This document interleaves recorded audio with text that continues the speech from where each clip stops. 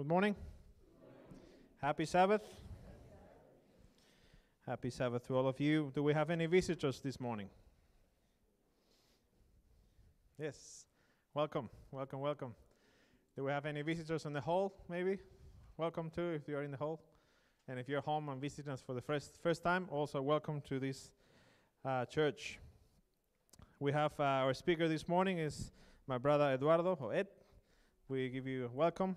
It's always a pleasure to have him in the front sharing the word. I have a couple of announcements for you this morning before we do the offerings and tithes. Number one, and more important, Sister Wanda is asking for our prayers. Sister Wanda is a bit sick at the moment. She's not doing too good.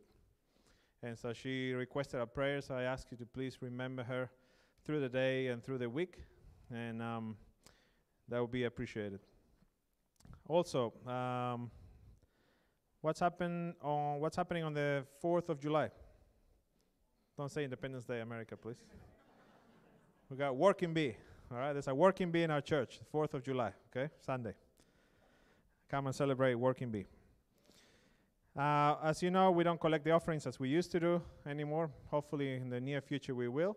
But we have some boxes and outside in the back of the church with different labels, offering, tithes, stuff like that. So you can put your offerings and tithes as well in there. And also you can do it online, as you see in the screen. I'll invite you now to bow your heads, and we're going to pray for those offerings that we have given or we're going to give. Dear Heavenly Father, we thank you so much for the opportunity that we have to cooperate with you in advancing the gospel to the world. We thank you as well that we can be faithful to you and bring what you requested from us, the tithes. And Lord, we ask you that you can help us to manage the rest of the money that we have the best way possible, Lord. Help us as well to give to other people in need and as possible as we can, Lord. And help us as well to be able to reach the world with your message, Lord. Bless these offerings, bless these tithes that we bring to you, and those hands that are going to be taking this money and managing this money, Lord, please also give them wisdom and be with them. In Jesus' name we pray. Amen. Amen. All right, our first hymn this morning is number 338. 338, Redeem. We're going to sing together.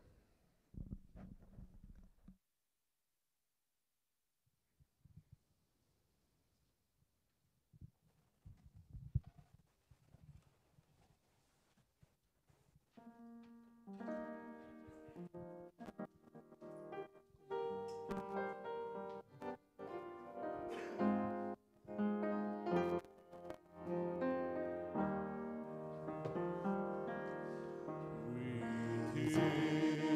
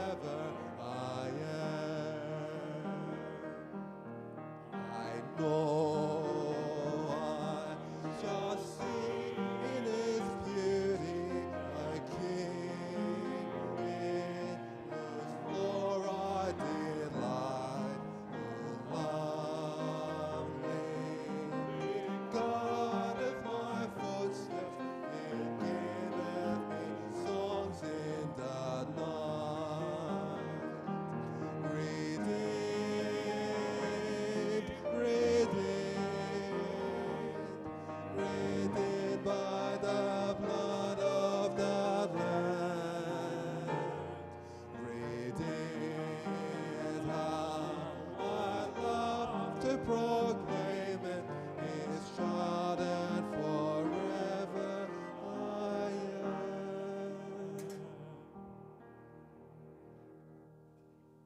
We'll invite you, those who are able, to kneel down as we talk to God.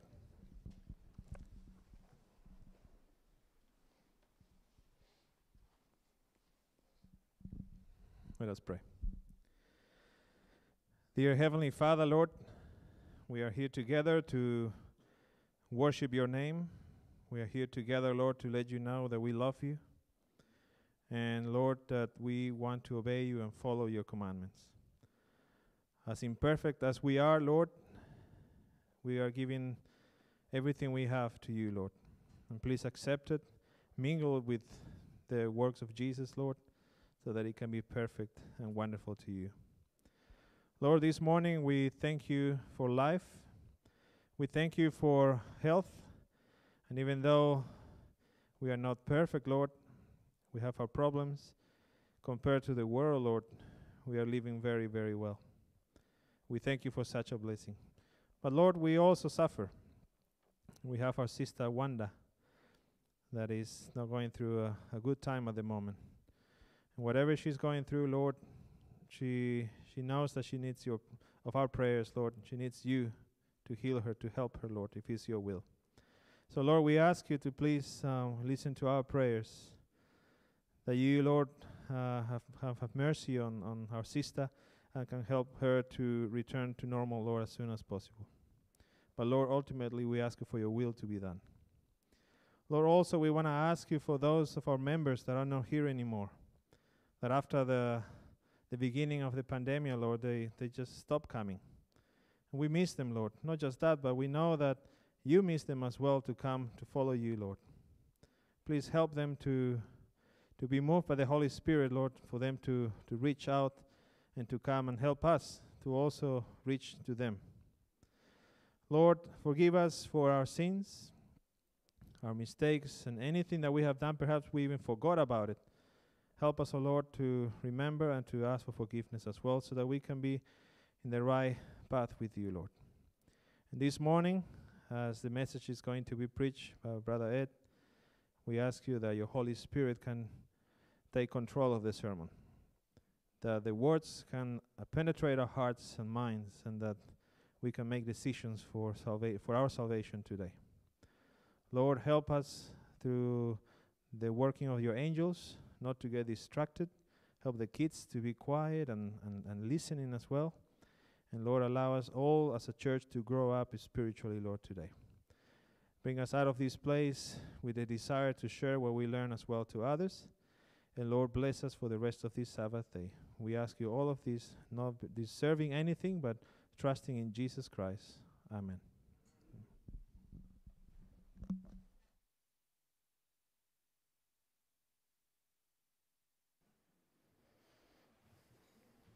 Good morning. Is this working? Can you hear me? Yeah? That's good. So we're going to start with a children's story. And as per COVID regulations, we won't ask the kids to come to the front, so we're just going to ask you to stay where you are. So I want to share something that happened to me when I was little. If you ask my brother Andres, he probably say I was 18. But I called my mom yesterday to make sure it wasn't the case. So she said I was about 8 years old when this happened. I wasn't there. So I don't know if your mom and dad told you not to play with the PowerPoints. Yeah?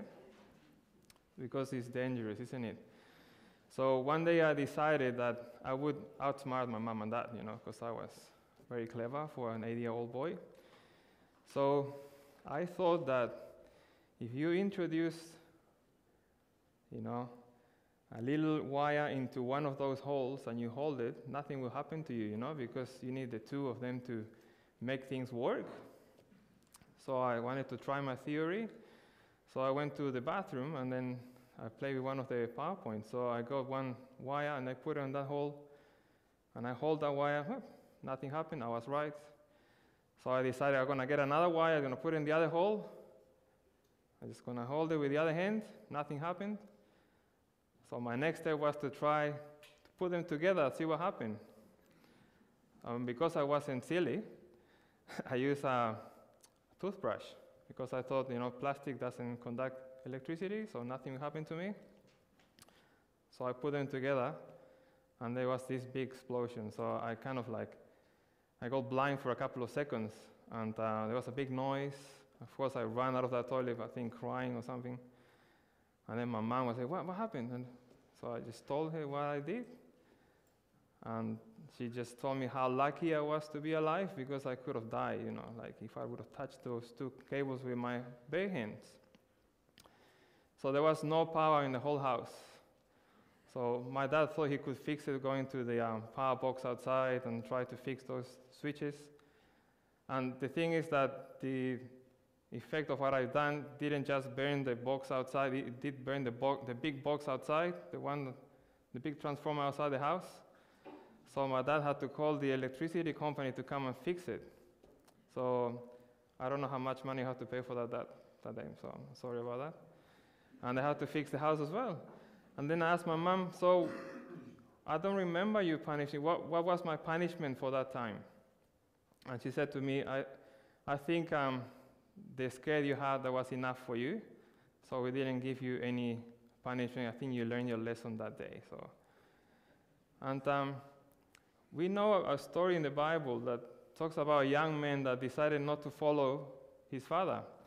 He didn't want to obey his father, so he ran away from his father. I'm pretty sure you heard about the story of the prodigal son. And you know how he ended up wasting his life in a faraway country. But he decided to go back to his father one day. And his father received him, and he didn't reproach him for what he did. I'm not going to tell you much about that, because that's what we're going to talk about this sermon.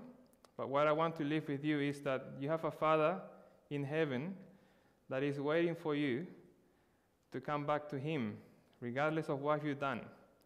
And when you come back to him, he's not going to tell you, I told you so. He's going to receive you with his arms wide open. So we're just going to finish with a little prayer. Just close your eyes.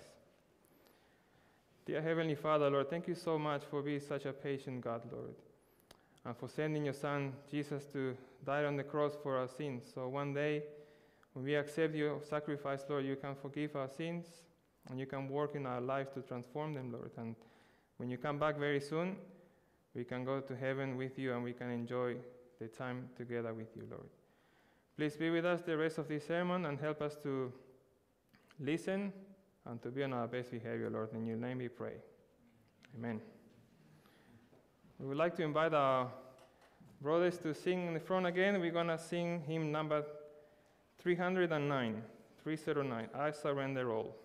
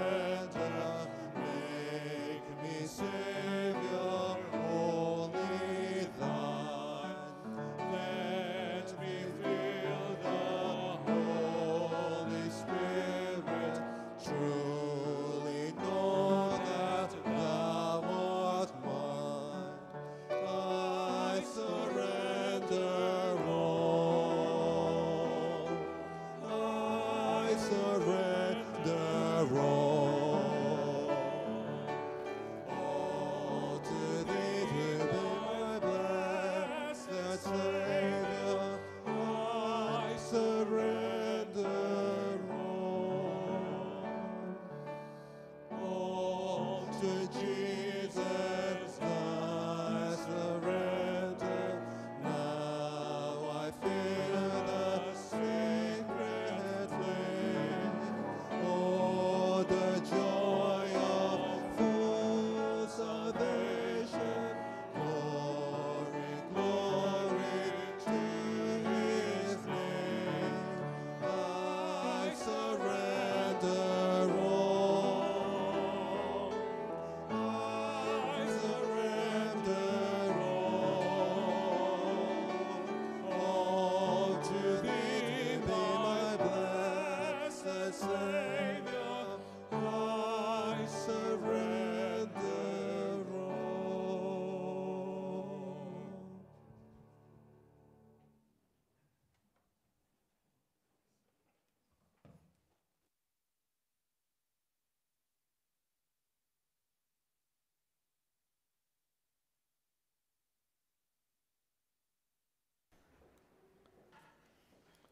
Happy Sabbath again, brothers and sisters.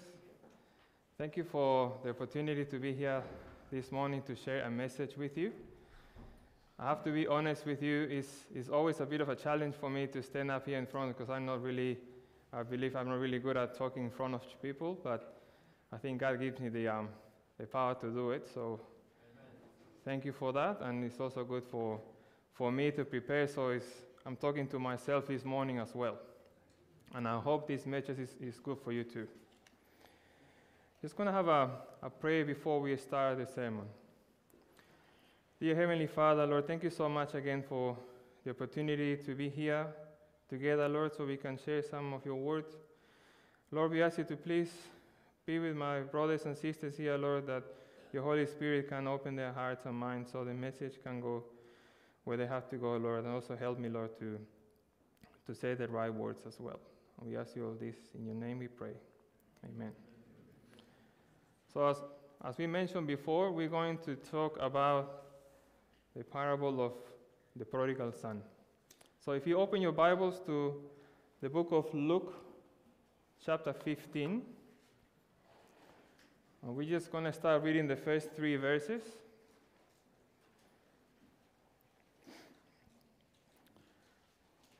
It says, "Then all the tax collectors and the sinners drew near to him to hear him." They're talking about Jesus. "And the Pharisees and scribes complained, saying, 'This man receives sinners and eats with them.' So he spoke this parable to them, saying." So we're going to stop here. The answer that Jesus gives to these Pharisees and scribes is a threefold answer. Have like 3 different ways in which God deals with people who once have a relationship with him and how he deals with that. The first one is about the lost sheep. You know, the lost sheep, he realizes he was lost, but he didn't know how to go back to where he needed to go. And the second one is the parable about the lost coin, which he didn't know he was lost, and he needed to be found. And the third one is the parable of the prodigal son, which he realized that he was lost, but he knew his way back. But he didn't realize how much he needed from God, of his father in this case. So this is the parable we're going to talk about this morning. So we're going to jump to verses 11 to 13, to the parable of the prodigal son. "Then he said, 'A certain man had 2 sons, and the younger of them said to his father, "Father, give me the portion of goods that falls to me." So he divided to them his livelihood. And not many days after, the younger son gathered all together, journeyed to a far country, and there wasted his possessions with prodigal living." We're just going to analyze these 3 verses. In the first one, verse 11, you can see it says, "A certain man had 2 sons." This is the kind of relationship God wants to have with us, a relationship of a father and son, or father and daughter. It doesn't say a certain man had 2 servants, or a certain man had 2 robots or 2 computers. He wants us to follow him by love. He doesn't want to impose his teachings to us. He's giving us something that's called free will. All right? And now we've seen the son asking the father, give me what is mine. Yeah? So he was probably tired of following his father, of being under the shadow of his father. And he probably thought that he knew better than him. Probably he thought, I don't need my father to tell me what to do. You know, I'm smart enough to do my own will. So his father's love and care for him was misunderstood. His father's protection was taken as restriction. And that is what Satan wants us to think about God and his commandments. I remember when I was at uni, back in Peru, my friends would invite me to go to certain places where a Christian shouldn't be going to, or to drink certain drinks that a Christian should be drinking. And I always say no very politely, and eventually they will start asking why you not like this fun stuff.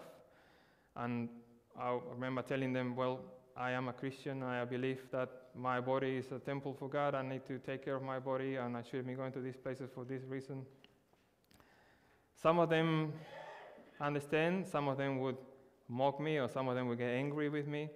And I remember them saying something like, well, you're just missing out on all this fun, you know. You're wasting your young years, you know. When you get old and you look back, you're going to say, how silly I was. You know, I should have gone with my friends doing this stuff.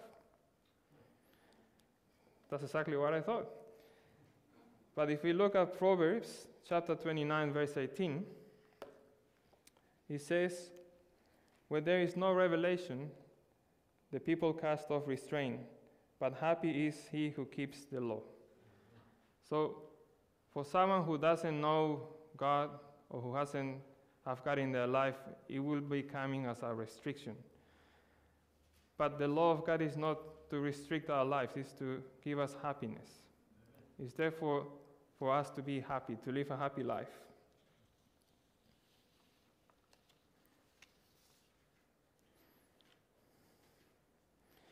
So, another thing that I would like to mention is that we as parents, we have a really big responsibility God has put on us. We have our kids, and we need to teach them what's good and what's wrong.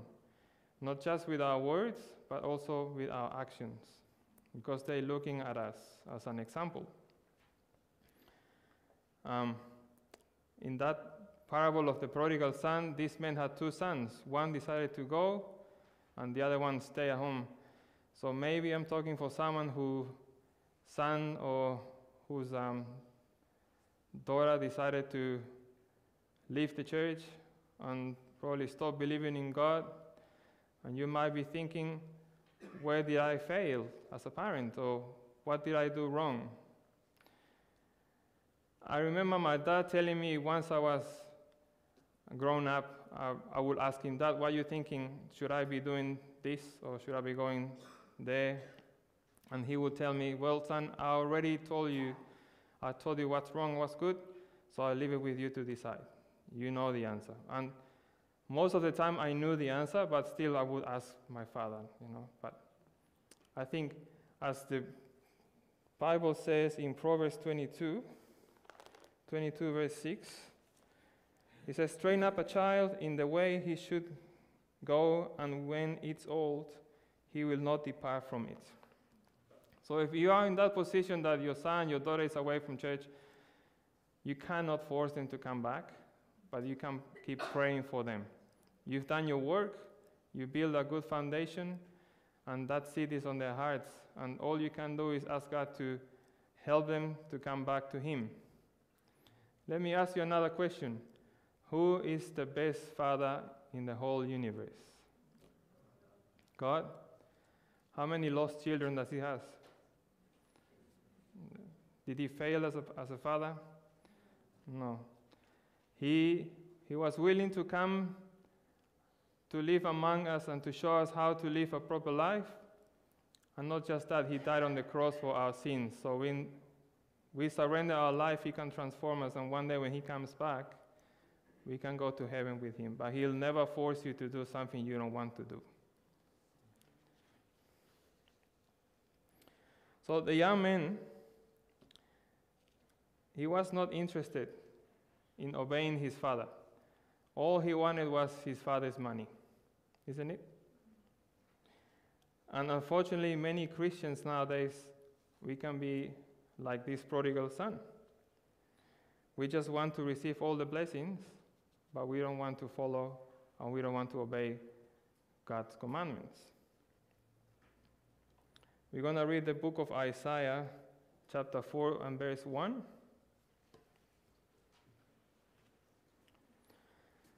And in that day 7 women shall take hold of one man, saying, we will eat our own food and wear our own clothes or apparel. Only let us be called by your name, to take away our reproach. You know, in the Bible that women symbolizes the church, and then you have the husband and the man, that's God. So in other words here, what we're looking at is a church telling God, look, we don't want the interpretation of the Bible as you wanted us to interpret it. We want to have our own interpretation of the Bible. We don't need your justification. We justify ourselves. We just want to be called Christians, and that's it. And unfortunately, many churches are doing that, and we can be followed on the same mistake. Now, going back to our story of the prodigal son, we're going to keep reading the verses 14 to 16. And it says, but when he spent all, there arose a severe famine in that land, and he began to be in want. Then he went and joined himself to a citizen of the country, and he sent him into his fields to feed the swine. And he would gladly have filled his stomach with the pods that the swine ate, and no one gave him anything. Back when I was in Peru, I used to work in farming, and I used to work for this family. They have like 5 different farms, and one of these farms was next to a pig farm. And I remember the smell. It was just not nice. I know pigs are very nice animals, but they are a bit stinky, a bit dirty. And this pig farm had like thousands of pigs, and the pig pen was made out of concrete, so that floor has to be washed weekly because all that pig poo and all the urine was building up in there. And then my boss had the great idea: I'm going to build a channel to go to that pig farm, so when they washed all that stuff, he will come and irrigate my farm. And he used to grow mandarins and oranges. I'm pretty sure you guys know that we usually use cow or horse manure, not pig, isn't it? But he wanted to save some dollars, so that's what he did. And I remember I would try to avoid going to that farm when I knew it was going to be irrigated. Sometimes I couldn't avoid it. And when you walk through those trees, you have to be careful where you step in. You didn't want to step on that pooey water, I guess we call it. And there was so many flies around. It wasn't a nice, good experience to be around that farm. And I don't know if these clients knew how he used to grow his fruit. Probably no one will buy fruit from him. But this is just to give you an idea. How would you imagine living among pigs? You know, this young man was living among pigs. He was feeding them. He was probably having long hair, and his beard was like not trimmed properly. His clothes probably all ragged and stinking like pigs. And he was so hungry that he was also willing to eat from the pig's food. You know, for a Jew, the worst animal, the most impure animal was a pig. Remember, Jesus was talking to the Pharisees? So that was exactly designed for them. So they will know that this poor man, he fell down to the lowest point he could have fallen down. So and while he was feeding the pigs, he remembered how the life back when he was with his father was. He had new clothes. He was eating good food. He didn't have to beg for food. He didn't have any worries. Have you ever been, or are you far away from God at this point? Or have you been so low and so far away that you think there is no more hope for you? Well, let me tell you that it is not too late. And sometimes God allows us to experience the consequences of our own choices. Remember, we said that He gave us free will. He will not push you to do something you don't want to do. Some people say, this is my life and I'll do with my life whatever I want to do. Just live and let live. Don't mess with me. This is what I want to do. This is my body. And I do with my body whatever I want to do with my body. Well, probably it's true that you can go wherever you want to go and eat whatever you want to eat or drink whatever you want to drink, but your body is not yours and your life is not yours. The only reason why you are healthy and you are alive and you're sitting here this morning is because God allows you to be here this morning. And that's something that we have to have very clear.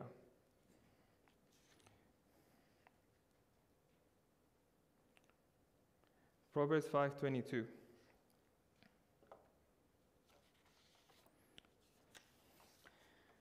His own iniquities entrapped the wicked man, and he is caught in the courts of sin. As we said before, God allows us to experience the consequences of our own acts. Sometimes our actions will entrap us. We will be trapped by our own sins. This young man was trapped in his own sins, in his own misery. He was feeding pigs. And he felt that he was so low that he was thinking, I need to come back to my father, and I don't think he's going to accept me as his son anymore. So when I see him, I'm going to ask him to be a servant, because I'm sick of eating or sick of being hungry and sick of desiring to eat this pig's food, I need to go back. We found in the book of Christ Object Lessons the following in page 202. The love of God still yearns over the one who has chosen to separate from Him, and He sets in operation influences to bring him back to the Father's house. The prodigal son, in his wretchedness, came to himself. The deceptive power that Satan had exercised over him was broken. And he saw that his suffering was the result of his own folly, and he said, How many hired servants of my father's have bread enough and to spare, and I perish with hunger? I will arise and go to my father. And so it is the goodness of God that reaches us and that makes us understand our own condition. This young man realized how deep he had fallen, and he needed his father. Also, repentance comes from God, and we see that in the book of Romans, chapter 2 and verse 4. Or do you despise the riches of his goodness, forbearance, and long-suffering, not knowing that the goodness of God leads you to repentance? We don't even have the power for repentance. God is also reaching to us, helping us to realize our condition, so we can repent and look for Him. Let's go to Jeremiah chapter 31 and verse 3.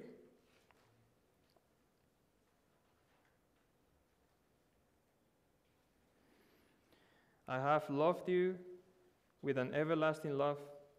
Therefore, with loving kindness, I have drawn you. It is the knowledge of God's love that brings us back to Him. And it was that because of the love of his father towards this young man that he decided to go back to his father. Let's go back to our story again. Let's go to the book of Luke, chapter 15. Verses 20 to 24.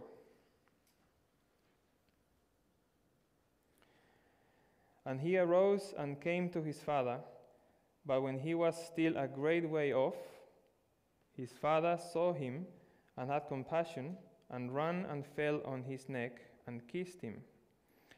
And the son said to him, Father, I have sinned against heaven and in your sight, and I am no longer worthy to be called your son. But the father said to his servants, Bring out the best robe and put it on him, and put a ring on his hand and sandals on his feet, and bring the fatted calf here and kill it, and let us eat and be merry. For this my son was dead and is alive again. He was lost and is found. And they began to be merry.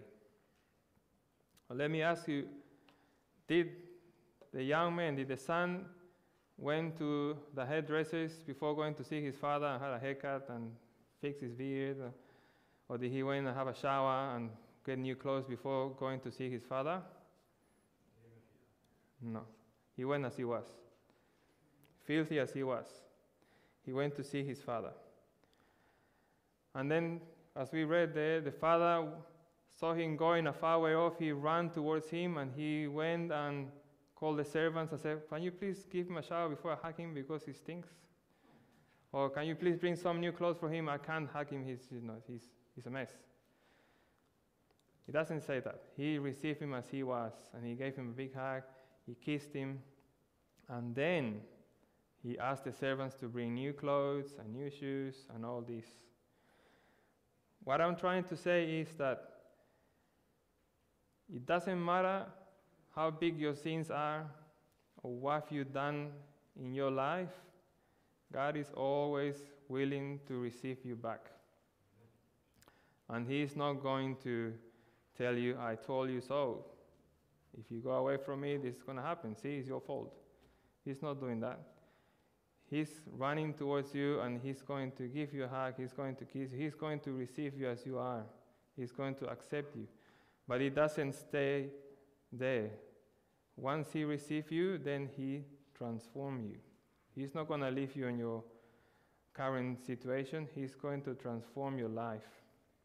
But there's something that we have to have very clear. Sometimes that our sins bring up consequences. And even though God forgives us for our sins, we need to deal with the consequences of our sins. Let me give you an example. Remember the thief on the cross? He was sentenced to death because of his actions. And once he was next to Jesus on the cross, he realized that his life was worthless and that he needed a Savior. So he asked Jesus to forgive him. And then he was forgiven, but he had to pay in this world for what he did. Or let's say that you used to be on drugs, or you destroy a family for your actions, but then you surrender your life to God. God forgives your sins, but there will be some consequences that you have to deal with during your life. But don't think for a minute that God is not forgiving you, or that what you've done is too big, that God cannot forgive you.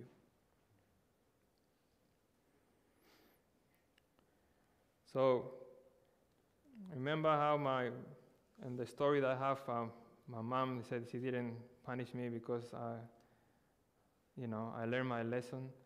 And usually when someone does something silly and they come and ask for help, it's because they know they've done something silly, isn't it? And you don't need to lecture them. What they need is some help. So I just want to make clear that it was the father who asked the servants to bring new clothes and new sandals. It wasn't the older brother. Yeah? So as older brothers in our church, if we see someone who is struggling, it is not our job to transform that patient, sorry, I'm talking about work now, that person, but it's our work to bring them back to Jesus. And once we do that, then He will take charge, and then He will transform them. He will convict them. It is not our work to do that. Only have to bring them to Jesus. So let me ask you again, how far have you gone away from God? That's a personal question. You can answer that to yourself. Whatever the answer is, let me tell you again, it's not too late to come back to Him.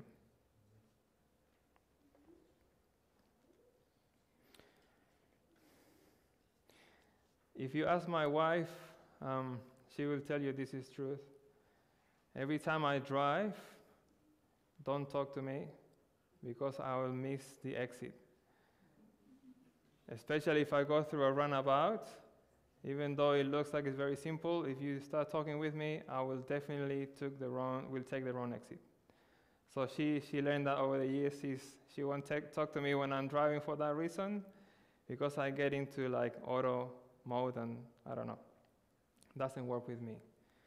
But if that happens, it's very easy to fix it. Because once you realize that you missed your exit or you took a wrong turn, all you have to do is make a U-turn and go back to where you should go.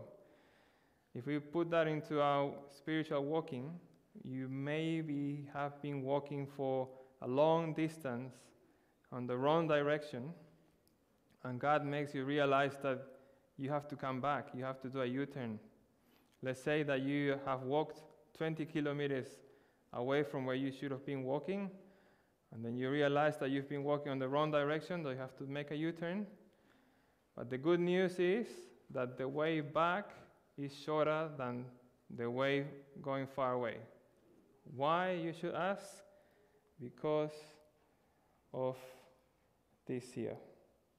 Luke 15:20. It says, "And he arose and came to his father, but when he was still a great way off, his father saw him and had compassion and ran and fell on his neck and kissed him." So, can you imagine in the story of the prodigal son, probably the father was on the porch, sitting on the porch, looking for the son to come. Once I come, I'm going to tell him off. And then he sees me going far away, and then he's just waiting for him to go all the way to him. No, that wasn't the case. When he saw him far away, he ran towards him to receive him. And that's the same with us. Once we decide that we're going to surrender our life to God because we've been walking on the wrong direction, straight away he runs towards you and he meets you halfway and he receives you with arms wide open.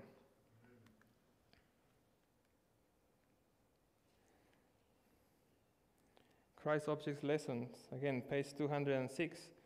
"Arise and go to your Father. He will meet you a great way off. If you take even one step toward him in repentance, he will hasten to enfold you in his arms of infinite love. His ear is open to the cry of the contrite soul, the very first reaching out of the heart after God is known to him. Never a prayer is offered, however faltering, never a tear is shed, however secret, never a sincere desire after God is cherished, however feeble, but the Spirit of God goes forth to meet it. Even before the prayer is uttered or the yearning of the heart made known, grace from Christ goes forth to meet the grace that is working upon the human soul." So even as you realize that you're lost and you decide to go back, God starts working straight away. Even when you start a prayer asking God to help you to change your life, He's working already, even before you finish your prayer. Isn't that awesome?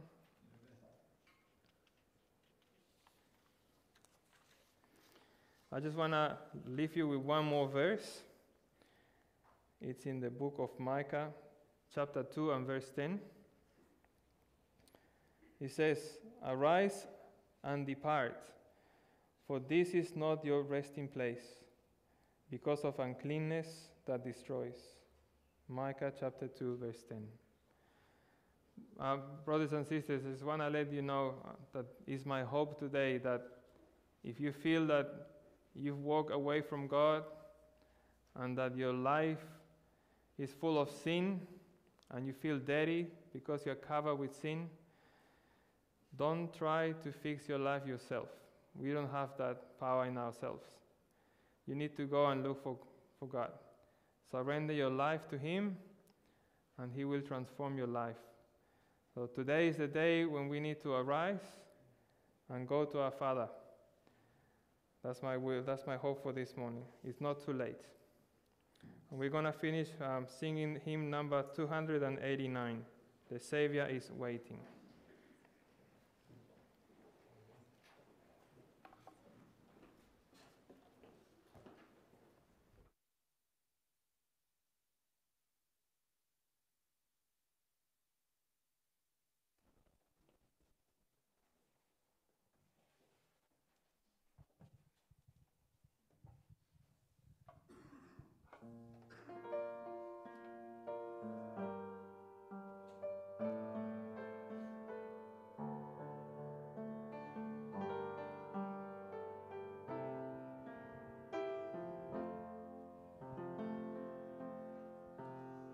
The Savior is waiting to enter your heart.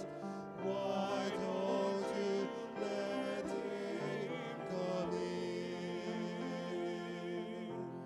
There's nothing in this world to keep you apart.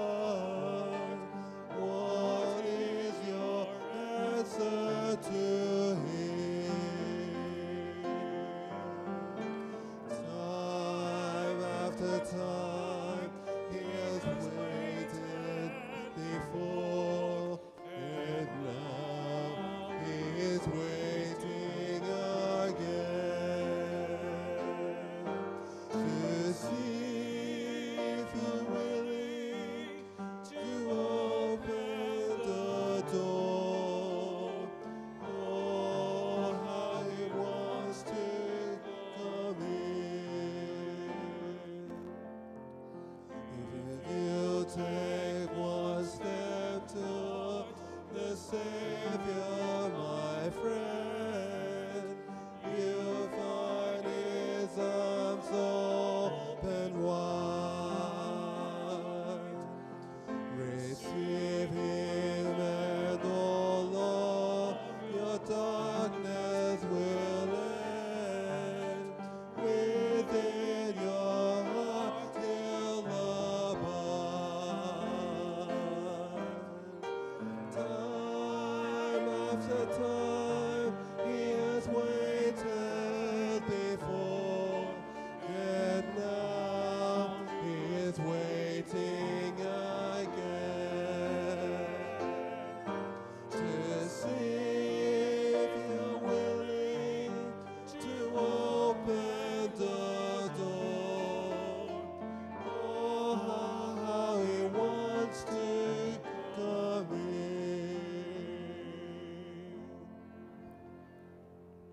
Let's pray. Dear Heavenly Father, Lord, thank you so much again for your patience, Lord. We know you are knocking at the doors of our heart. You want to come in, Lord, and you want to transform our lives for better, Lord. Please help us to surrender to you, Lord. Help us to understand that you want the best for us, and even though we feel like there's no hope for us, or we might thinking that we've been so far away that it's too late for us to come back, Lord, help us to believe in your promise, Lord, that if we ask you to help us and if we surrender, Lord, you will run towards us and you will help us in that second, Lord. We ask you to please work on our hearts, and if we have made any decision today, Lord, help us to follow. And we ask you for our brothers and sisters that not here today, Lord, that you can be with them, Lord, today as well. And we ask you all of this in your precious name we pray. Amen.